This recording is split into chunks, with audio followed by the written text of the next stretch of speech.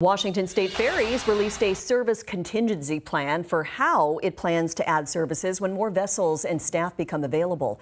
The agency hopes to see their staffing levels increase in the next few years, but the problem is with the vessels. The agency says the full route restoration is not expected until it gets new ferries in 2028. For now, the agency says it can reliably operate 15 vessels as a baseline.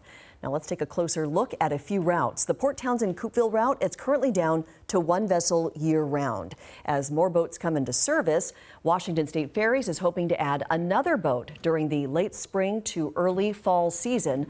Other routes like the Fauntleroy-Vashon-Southworth and Seattle-Bremerton would also get another boat. Washington State Ferry says restoration will be gradual and will depend on when new vessels enter service. International service to Sydney, BC is completely shut down right now, and the agency is hoping to restore that in 2030.